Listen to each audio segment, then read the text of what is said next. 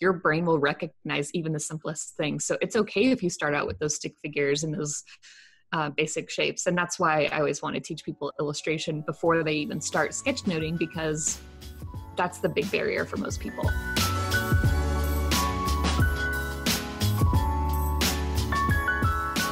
Hey, I'm Becca with the Happy Ever Crafter, and in this week's interview, I'm talking to Emily Mills, who is walking us through how to do sketchnoting, even if you think you can't draw, which is super exciting because I think a lot of people are turned off of sketchnoting, or they see it and they think it's beautiful, but they could never do it because they can't draw. I'm in that boat. I don't know if you are too. But in this lesson, Emily is really breaking it down for us, explaining why you don't have to be an amazing drawer, is that even a word? Artist, to be able to do amazing sketch notes, and how you can start doing them yourself. So let's jump right into the lesson. Emily, welcome to the show. Yeah, thanks for having me. So I've already told people in the introduction what we're going to be talking about, and selfishly, I'm really excited to learn about this from you because I have always been a big fan of sketchnoting. But before we get into all of that, I want you to tell people who you are, what you do, where you come from, and all those fun things. Yeah, so my name is Emily Mills, and I'm a freelance illustrator. I live in Nashville, Tennessee, and the thing I'm known for most is something called sketchnoting, or visual note-taking. It's drawing pictures and writing words and putting them together so that you can create sort of like a visual map or like a visual memento of information that's happening. And so the whole purpose of that is, one, that it looks cool, but two, also that it helps you retain that information. I was just talking to somebody about that yesterday, about how she had this sort of not like a photographic memory, but a memory where she was always doodling in school and stuff when she was a kid. Yeah. And every time she'd go to take the test in school, like if she drew that same leaf that she drew when she was learning it, she could remember what the teacher was saying and stuff. Is that how it all kind of clicks for you too? Yeah, I can look back on past pieces that I created, even just graphic design pieces, and I'm like, oh, I was listening to that podcast when I did that part. So it's really interesting how the brain really connects kinesthetic movement and visual stuff all together. So did you get into that because you were artistic and then you realized that it had the memory component, or did you start doing it for your memory component and just make yourself artistic? I got into it just very accidentally. I happened to do a whiteboard video for a friend who just needed someone who could draw. And from the whiteboard video, then a company contacted me and said, hey, we do this. Do you want to come work for us? And from then it was just training and learning and going to workshops and learning from YouTube videos and books and just diving headfirst. And so, I mean, I think that it's always so cool to hear about people's businesses and stuff, and like you do this for a living. So can you explain to people what that kind of looks like? What does your job look like as a professional sketchnoter? Right. So a lot of times I actually don't do the live events anymore just because the travel was too much. But what I would do is fly or drive to these live events like conferences, meetings, brainstorming sessions, even just internal meetings that were just about like quote boring stuff. And I would live sketch what was happening in the room. So I was sort of like a silent observer. And that way, whenever the meeting was over, they had a visual representation of what was happening during the meeting. And so for big conferences, it's really fun because all the attendees leave the room, and as they're leaving, they see this giant mural of what they just heard. And it really helps those visual people in the audience because they can take a picture of it and keep those notes for themselves. It's just so fun to look at. Like, even if you don't care at all about what that talk was about, I would still take a picture anyway. I feel like so many people would take a picture just so they could have it to look at it. And I know that you're probably going to talk about this in your lesson, but like for people who are thinking about, you know, I would love to do that, or I think I would love to do sketchnoting, but I can't draw. Like, where would you tell people to start? Because I think that as a whole, it looks amazing, but you don't actually have to be like an amazing illustrator to be able to sketchnote, right? Right. So with sketchnoting, like it's all about creating something that's memorable and recognizable. And when it comes to illustration, we all know that a box and a triangle is a house, and we all know that a circle with two triangles on top is a cat. And so the baseline is like really low. And so, yeah, it's really cool if you're an illustrator and you can illustrate cool things in your sketch notes, but your brain will recognize even the simplest things. So it's okay if you start out with those stick figures and those basic shapes. And that's why I always want to teach people illustration before they even start sketchnoting, because that's the big barrier for most people. Yeah. I love that.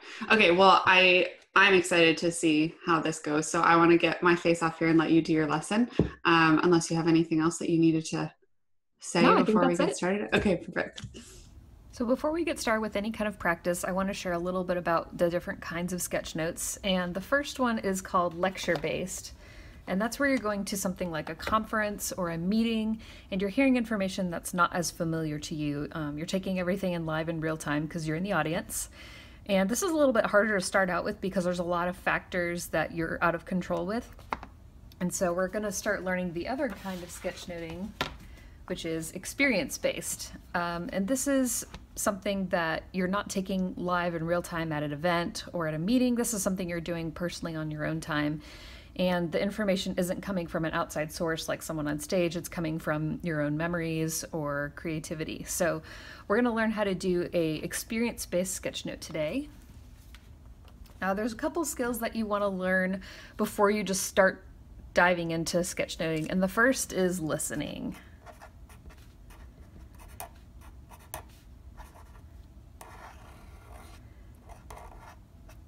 And we all think we know how to listen, but we really are not good at it. If you've ever been to lunch with somebody and they're talking and then they ask you a question and then you realize you haven't actually been listening, you've been zoning out or thinking about what you're going to order, that's the kind of listening that is pretty much our default. Whereas with sketchnote listening, you really want to listen to the key points, the big ideas. You want to do the high-level overview, not just every single nitty-gritty detail. So for experience-based sketchnotes, that's a lot easier. There's a lot less pressure. You just have to listen to your own memories rather than someone on stage. The second skill that you need is writing. And I would guess that most people watching this have this like down pat. Like you're a calligrapher, you've got hand lettering experience, you're doing chalkboards, whatever that experience looks like. Handwriting is really important, whether it's lettering or just writing words like you normally would in a journal.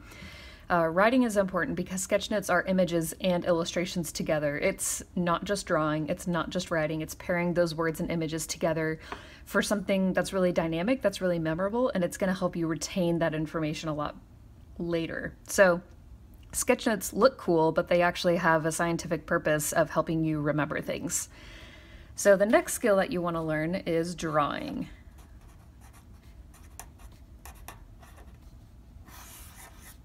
And this is the skill that gets a lot of people caught up.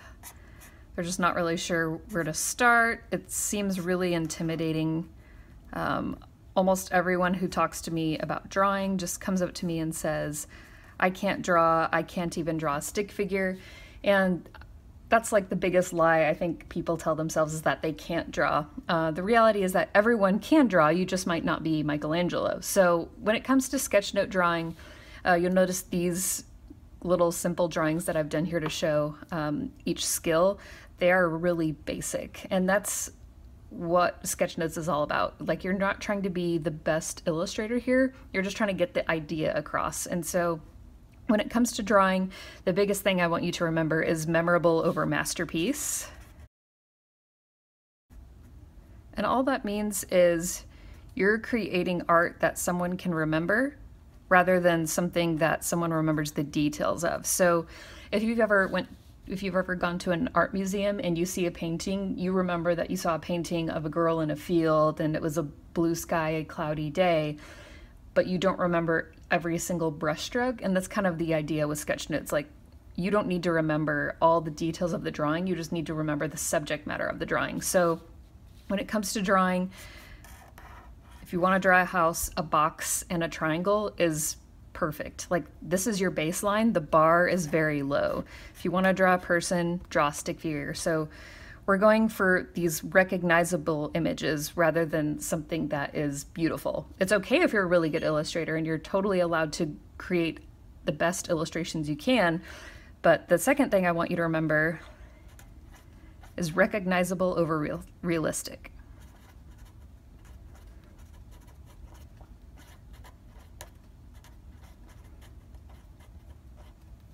So if you wanted to draw a hand, I would just encourage you to draw sticks, because we can all recognize that as a hand, and you don't need to create this fancy thing that takes a really long time to draw. Like, it's okay if you can do good drawings quickly, but again, we're going with simple, not super complicated. One of the first lessons I want to teach today is basic drawing, and we're starting really slow. So there's 7 basic building blocks of every single drawing. Everything you can draw can be distilled down into these shapes, and those are a dot, a straight line, a crooked line, a curvy line, a circle, a triangle, and a square.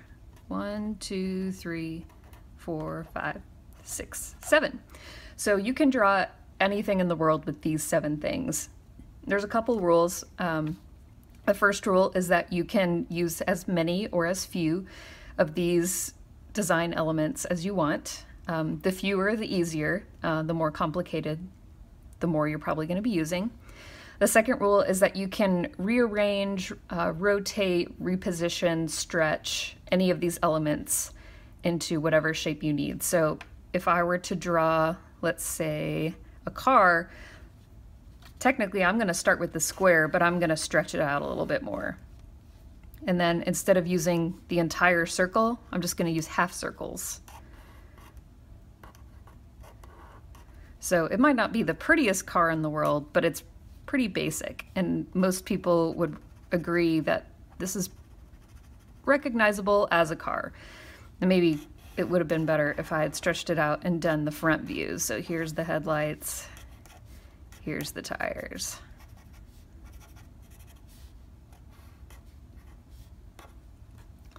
So let's walk through a couple examples of drawing anything with these 7 building blocks. One example that I always teach people is to think of like 10 objects that you use every day. So for me, that would be a teacup. And so here's my stretched out circle. And then I'm going to draw a box, or rather 2 straight lines. It could be a box. And then I'm repeating that curved line right here on the bottom. And then I'm using 2 half circles to create the handle, and then some wavy lines and some straight lines for the details, the steam and the reflection. Another object I use every day is a pen, using one right now.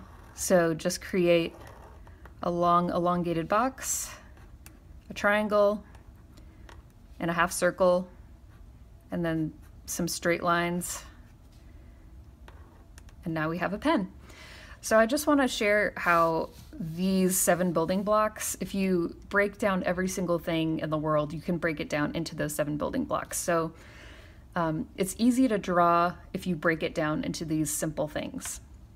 So I think a couple things that people always say that they struggle drawing. The first is hands, so I mentioned that earlier. I'll just give you a couple easy way of drawing hands. The first is what I call the stick hand, and it's draw a thumb, 1 straight line, and then draw 3 or 4 curved lines out the other direction, and there's your hand. And you can do different variations depending on what the person's doing. So maybe they're holding their fist down and showing the number 1. You can just make curved lines for the other fingers and stick the first one up. Another way to draw a hand is to draw a box and then draw 4 lines out of the top, and then 1 off to the side. And this is easy if you're doing stick figures because you're already using lines. And then a couple quick things about drawing hands is if you look at them, the fingers are not straight. They're all on a curve. And then it's the same with where they connect on the hand. This isn't really a box, it's more like a box that's really puffed out. And then the thumb does connect at the bottom of the box, but at the same time, it's more of an angle than it is actually sticking out here. And so the fingers have that same arc at the top.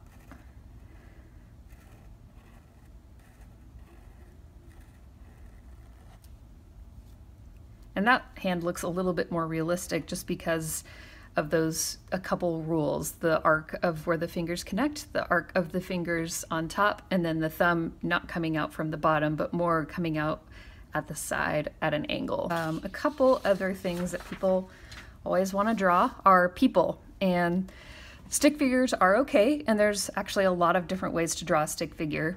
The first I would say is just the normal stick figure with a circle and some straight lines. And then another way to draw a stick figure is what I would call the A person. All you do is you draw the letter A, capital, and then you add a circle on top, and then some arms connecting at the point. And then there's the oval person, which is just drawing a bunch of circles for the hands and feet and body, and then connecting it with lines. And then the last one I would teach is a star person. So you can do that two different ways. You can literally draw a star and then just put a happy face at the top. You could put hands and feet on if you want to. Or you can just use the star-like qualities of hands and feet coming out at angles. So we have our stick person, our A person, our oval person, and star person. So these are just different ways that you can draw people in your sketch notes very quickly and very easily. And then lastly, I'm sure a lot of calligraphers are familiar with these, but something what I call containers and connectors. So if you're writing information, maybe it's a side note in your sketch notes, maybe you want to separate that. You can draw a box around it, but boxes are kind of boring, so make your container a little bit more creative just by adding a frame. And you can be as creative as you want with these containers. So if your text is here, there are limitless possibilities. You do want to use containers to separate information that's maybe different from the flow or something that stands out, like a really cool quote or a really big idea. And you can use any kind of line or shape to do this. I'm just doing quick messy versions here, but I hope you get the idea of containers and connectors. So I think my other favorite kind of container is to draw a box and then draw some nails in the top like it's nailed to the page as an extra thing.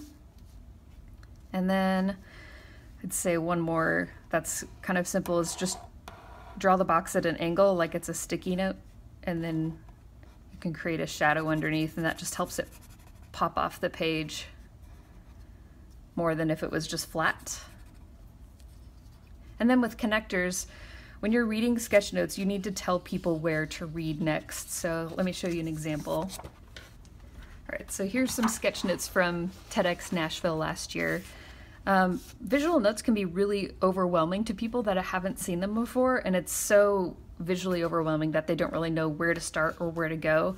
We all know that we read top to bottom, left to right, so go with that. So when you're creating a sketch note, always create a really big header that's very clear about what people are going to be reading, and then help people with connectors. So here's a connector. This is a dotted line, and I always just use a dotted line in my sketch notes to show people, hey, this is where you're going. Like, you're going to go on a little journey here, but I'm going to show you where to go next, because just looking at this is somewhat overwhelming at first. So connectors can be dotted lines, they can be arrows. I even say that numbering is a connector because people know to follow a list. And so that's just one example of how to use connectors. So when it comes to creating your own sketch note, I would recommend everyone start out really small. Even if you're used to working in a large scale format, it can be intimidating to start sketchnoting on a large format because it's just a very different kind of work. So start small. And I'm just using a little field notes notebook. The paper is kind of thin and it bleeds through, but it works in a pinch when you're just practicing. The tools I'm going to use are a Sketch 1, which is a German Neuland marker. It's pretty similar to a Micron. It's pigment ink. And then I have 3 colored Tombow dual brush pens and 2 different grays, a dark gray and a light gray. So when we're starting out your experience-based sketch note, like I said, you want to have a header. I'm going to do my experience-based sketch note on a trip that I recently took to Colorado.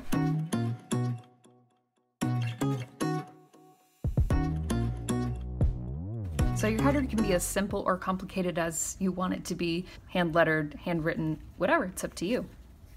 So now that I have my header, I'm going to create kind of a visual record of what happened on my trip to Colorado. The first thing I want to do is kind of think about a layout. So there's a lot of different ways you can do a layout, but keeping in mind people read top to bottom, left to right, I'm going to follow something that's pretty intuitive just on its own. Like, I'm not going to start over here in the bottom right corner and then work all my way up here. Like, that's just not really helpful. So I'm going to follow a layout that maybe does like a zigzag pattern or just straight top to bottom. And then I'm actually going to go across the bottom and then work my way up and end here at the top. So sometimes that's not as intuitive to read. A lot of people get to the bottom and then they just go straight to the top of the next page. And that just all depends on your connectors. So if you have a really good connector that spans the pages, like, hey, here's some information here, and then there's some more over here, and there's a really obvious arrow, people will follow it, even though they know for every other book or notebook that they've had, they're gonna stop here and then go to the top. So it's really just up to you and your preference. Sometimes I'll go across the bottom of the page and end at the top. Sometimes I'll stop here and then go to the top. It's just up to you. So now that you've maybe thought about your layout, you want to think about some consistency. So like I said, visual notes can be really overwhelming, and one thing you really need to do with making your sketch note easy to read is to have some consistency in hierarchy. So what that could look like is having consistent headers, so labeling different sections of your sketch notes. It could mean you have a consistent drawn character throughout, and also think about the size that you're writing. So is everything really tiny or is it really big? Just thinking about the different ways that you're writing and drawing are going to help the reader establish some hierarchy and some interpreting whether it's important or not important or just kind of fluff details. So with experience-based sketchnote, if it's just for you, I guess at the end of the day it doesn't really matter, but I love showing anything that I create to people, and so I'm always thinking about the audience and what they're thinking about it, whether it's easy for them to understand. Next, I'm going to be creating this sketch note. This was a work trip, so I'm going to have a couple different sections about the places we went, the people we saw, just the activities we did while we're in Colorado.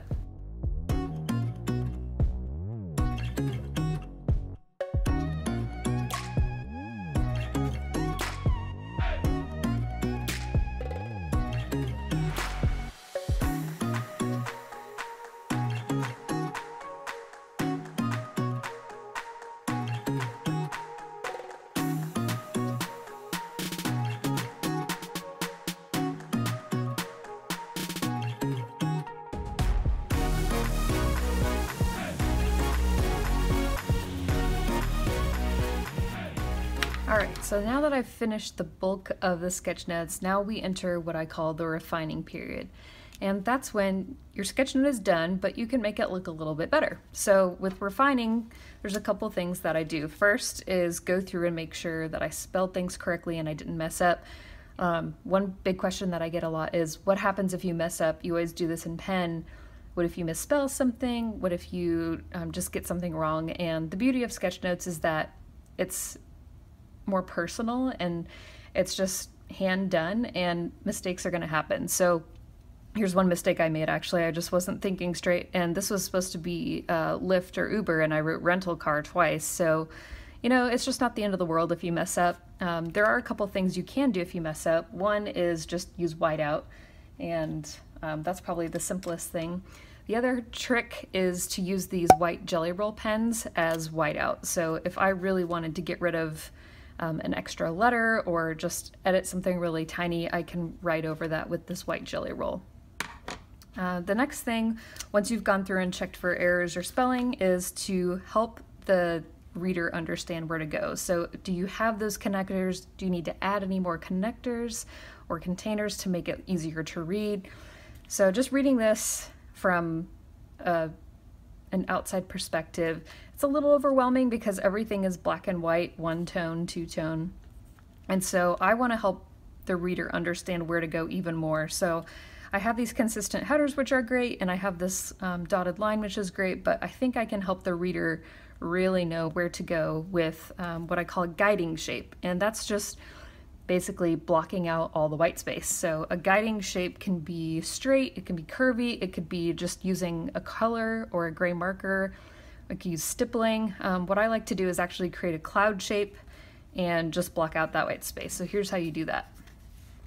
So the flow is this way, and so I want to kind of block out and create a road where I want the person to look. And it's okay if you go off the edge.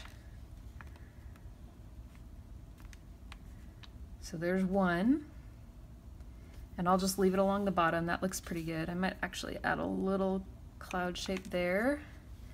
And I really want to separate this side from this side. The crease helps, but there's a way to just help the reader know that this content is separate if I just separate it with these guiding shapes.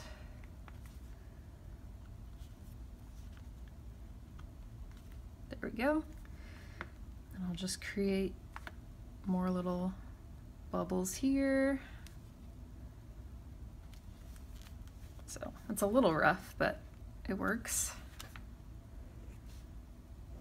Just blocking out that white space here, and then just adding a little corner in. So I hope you can kind of see that there's this cloud that's a U shape, and to further help the viewer understand where to go, I'm going to just create lines in the negative space, and that will help the viewer know you don't need to look there, just ignore it.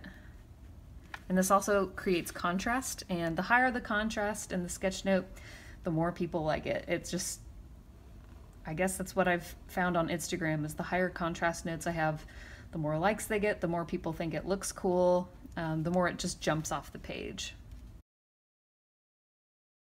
All right, so now that I've blocked out all of the negative space or the white space, now it's a little bit easier to read. You can tell that it's a U shape top to bottom. And now that there are lines, I'm probably not going to cross over from left to right unless I see that there's a break in the line like there is here. So now that I've done all of my black line, now that's when I go through with my grays. So the Tombow dual brush pens, you can pick whichever grays you like. I'm using N95 and N65. And I start dark to light. So what I do next is kind of outline the lines I just made and create a shadow. And just a really thin line.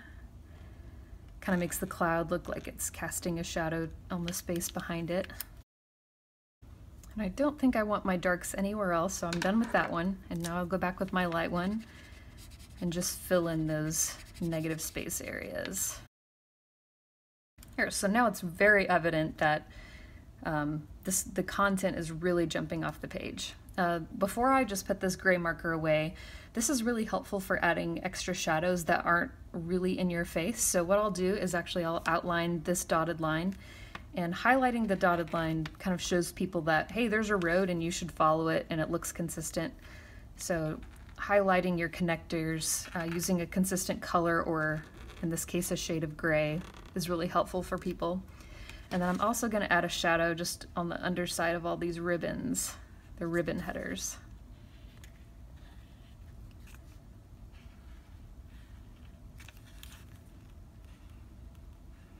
There. So I might actually come back with the gray again, but for now I'm going to put it to the side. And now comes the fun part, the color. So I picked Colorado flag colors for this. And I just go through one color at a time. I feel like opening and closing markers constantly, like doing red, blue, yellow the whole way through, is just not a very efficient way to do it. So what I'll do is do all red, and then all yellow, then all blue. And then inevitably there's something I missed and I'll go back, but for the most part I'm not sitting there uncapping and recapping markers for a long time. So red is really bright and I want to use it pretty sparingly. There's probably just a few areas where I'm going to use it. The thing with color in sketchnotes is that, yes, you're kind of creating a coloring book, comic, cartoon, graphic novel look, but it doesn't mean that it needs to be colored like one. Color should be more of a highlight rather than a filler. So when you're using color, use it sparingly. I almost never use more than 3 or 4 colors because after that it just looks overwhelming. All right, I think that's actually all I'm going to do for the red. I'll come back through with yellow.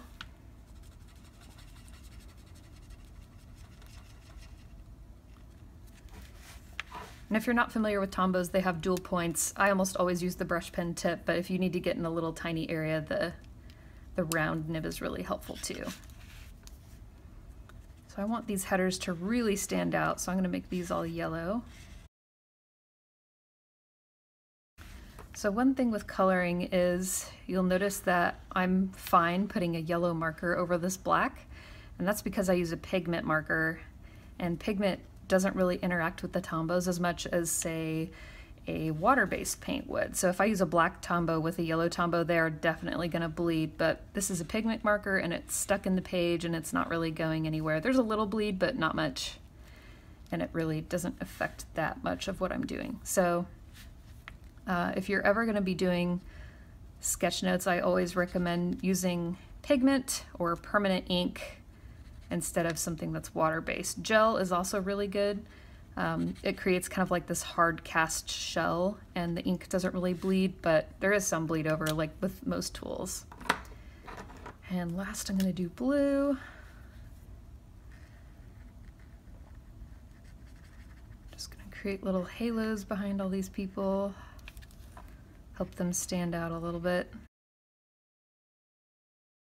Little circles behind these bullet points to help them stand out a little more. All right, my rental truck was blue. It was really cool, so I'm just gonna go ahead and color that blue so I can remember that little detail. And these are actually the Southwest colors too, so I could color the Southwest colors, but at that point it's sort of like becoming a coloring book and you don't need to be accurate with your colors.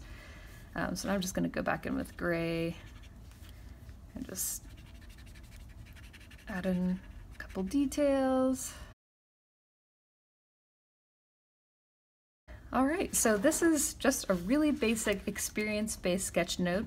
It's got minimal color, just enough to pop out of the page. It's got consistent headers. And another thing I want to mention with the sketch notes is that these are not exhaustive. Like, you can be detailed, but when it comes to sketchnoting, you're going for big ideas, you're going for highlights, you're going for the most memorable things that you want to keep track of. You don't need to include really nitty-gritty details like schedules or timetables or anything like that. Like, these are sort of like a visual journal, so you wouldn't want to remember what time you left the house and how long the drive was. You just want to remember the important things, like we had really good conversations on the drive or something like that. So when it comes to your sketch notes, whether you're doing experience-based or lecture-based, they both need to be really focused on the big ideas and not the nitty-gritty details. So there's an example. I hope you guys enjoyed this tutorial. Again, I would encourage you to start small if you're going to start at all, and then just incorporate whatever you're used to. So if you're a calligrapher, put calligraphy in there. I'm not a calligrapher, so I never include calligraphy, but I'm learning. If you're an illustrator, draw really good pictures. And if you're not really confident in sketchnoting at all, like, you don't have to show people. You can just do it for yourself. Yes, I love that last thing you said about doing it for yourself, because I think that so many people would stop, and like me included, for sure, I've done this, where you start drawing and then you're like, oh my God, this doesn't look good, and then you start erasing. Or like, you start drawing and you're like, oh, this doesn't look good, and you rip the page out. Or you're like, I can't finish this drawing because I screwed up right at the start and I'm never gonna want to show it to anybody. But like, you don't have to show it to anybody. The whole point of this sketchnoting is to do it for yourself, for your memory, and for, like, you know, a visual reference later. I love that so much. Yeah.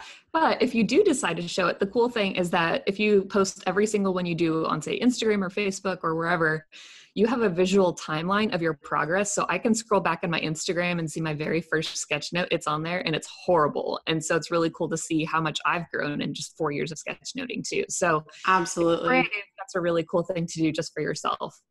Well, and even if you don't share it on Instagram, just having them in your journal and going back, like, do you have journals that you can show us? Yeah, so I have one here from, actually, I think this was from, I always put the timeline in the front. This is from 2018. So like the first ones in here are from Craft and Commerce. So there's Talk. That's actually where Becca and I met, was Craft and Commerce.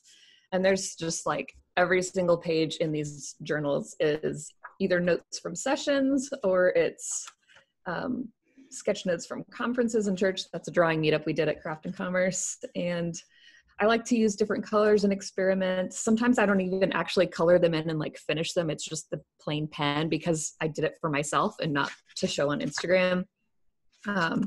But just like I have 11 of these notebooks that are just chock full of sketch notes. And it's really fun for me to be able to flip through and look at all the stuff that I've learned over the past year.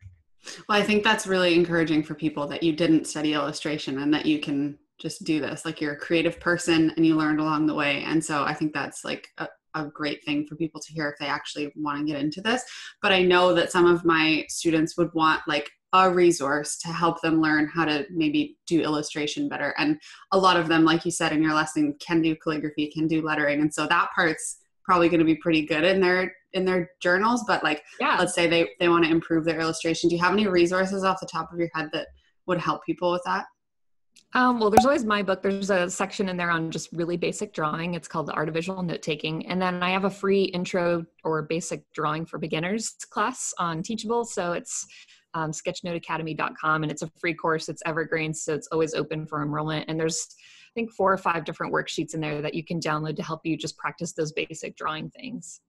I love that. I didn't even mean to throw that to you for all of your resources, but it's so much better that they're coming from you. So that's awesome. So, okay, so I'll put all of those links down below for people. But if people want to learn more about you, see what you're up to, where can they find you? Yeah, I think the best landing page is emilyamills.com. And from there, you can find whatever else that I'm doing. Perfect. Awesome. Well, thank you so much, Emily, for coming on here. I am excited to do it myself, and I probably won't show you if we're being honest, but I'll do it. All right. Thanks for having me. Thank you so much. I'll see you later. Bye.